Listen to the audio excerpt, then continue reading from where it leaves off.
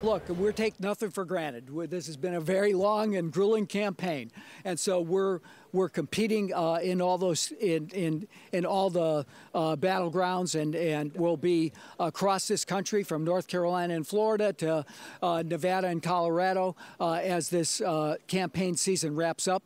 But we're just going to fight to win that 270 plus margin, and I think right now we feel like we're in a strong position to do that. What would it take for you to lose? Would you have to make mistakes? Would he have to have a strong debate? What would be involved? Look, I think that right now the direction of this campaign is in our favor, but we got to do everything we can to make sure that it stays that way. Right. You know, a lot can happen. Who knows what tricks are in store for us from either Mr. Trump or his allies, or here or abroad. Or Assange.